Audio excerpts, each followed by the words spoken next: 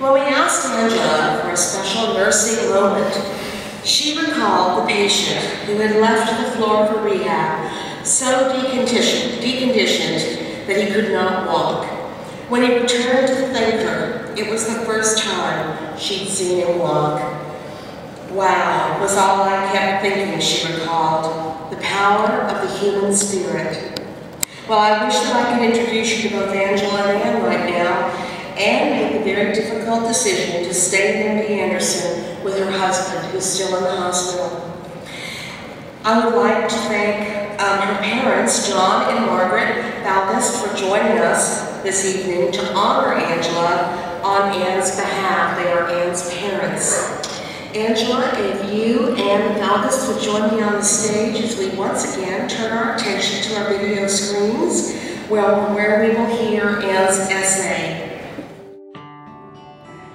It's difficult to stand out head and shoulders above the other nurses at an institution of MD Anderson's magnitude, but Angela Krach does stand out, not only for her exceptional clinical skills, but also for her caring compassion and commitment, not only to my husband, but to me. A year ago on March 30th, my then fiancé James called me mid-afternoon, slightly panicked, saying his doctor had just told him to go directly to an ER. All his blood counts were dangerously low, and it could not wait through the weekend. James had not been feeling well overall and got unusually winded on the walk the day before, prompting him to go see his doctor. We had no idea what any of that meant at the time, but 6 hours later, doctors hospitalized James and told us he likely had leukemia. We were in complete and utter shock, and our lives took a 180-degree turn. Just the night before, I was bugging James to decide if he wanted to wear tails or a tux to our wedding that was planned for a few months later in August. Now we were planning to battle for his life. James's leukemia diagnosis was one of the more dire subsets. It requires a bone marrow transplant for even a chance to live. However, his insurance company would only do the transplant at a stem cell center of excellence. So we transferred our lives from New Orleans to Houston and to MD Anderson and ended up in the attentive care of Angela Krach. We met Angela when James was readmitted to the hospital in November for complications following his August stem cell transplant. Expected complications such as graft versus host and some not so expected complications such as a viral encephalitis and a suspected fungal pneumonia created this perfect storm of complications for James. He's been in the hospital for the last 5 months, with the exception of 14 days before Christmas. Angela admitted James that first night when he transferred from the ATC into the inpatient stem cell transplant unit. She was welcoming, clinically efficient in those first 24 hours, but it wasn't until later that we found out just how truly exceptional she is. As James's encephalitis began to resolve, he started eating again and had this delayed cough. Angela was the first to note the cough might be something more. She suspected he was silently aspirating. She persistently approached the medical team to advocate for a chest x-ray and a barium swallow test, which not only confirmed that he was silently aspirating, but also that he had developed aspiration pneumonitis. Her insistence led to interventions for James that have kept him alive and in a rehabilitative state.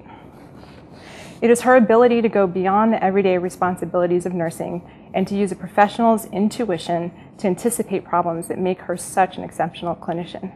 And this was not an isolated incident. A few weeks later, James was extremely lethargic and fatigued. Angela quickly assessed that his oxygen saturation was dangerously and abnormally low.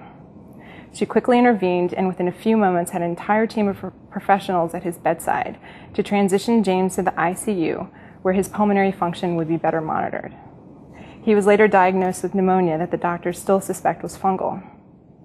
Angela goes above and beyond to make sure James is progressing physically. She's right there for him every day with a smile underneath her mask, unmatched energy, and a can-do attitude.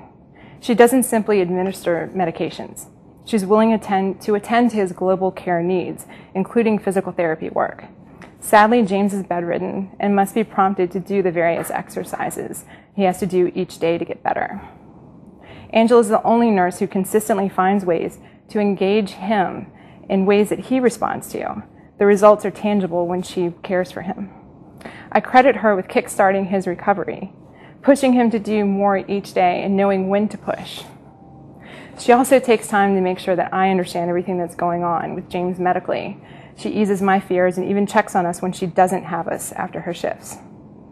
Though many nominations include stories of nurses going above and beyond to clinically support their patients, what really sets Angela apart further in our minds was her making our wedding day perfect and special, even in a hospital. James and I originally planned our wedding for August of 2012, and after he was diagnosed, we decided we'd get married when he was done and returned home after his transplant. We have yet to return home, and it's still unclear when we might leave the hospital. But what we've been through together this past year, we just didn't want to wait, and we wanted to go ahead and say I do. We arranged to have our wedding and reception at MD Anderson, but Angela was instrumental in making it a reality. She orchestrated a dress rehearsal for James a couple of days before, making sure she could get him in his tuxedo.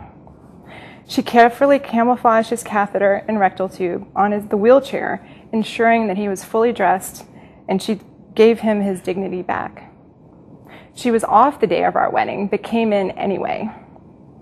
She came in to dress him and make sure that he looked good, ensuring that he looked his best in front of friends and family and had some of his dignity. She even celebrated with us as a member of our now extended MD Anderson family. It's impossible to convey the magnitude of what her kindness means to me and to James that day. Angela's love for her job shows not only through her work, but also her compassion for patients and family members alike. She is truly, truly exceptional. It's with great enthusiasm that I nominate her for recognition as one of this country's best oncology nurses. We're very sad that we can't be there in DC with you all to celebrate this and to be there for you, Angela. My parents are there. They know you very well. They've seen what you've done for James, and we just want to wish you good luck. Thank you.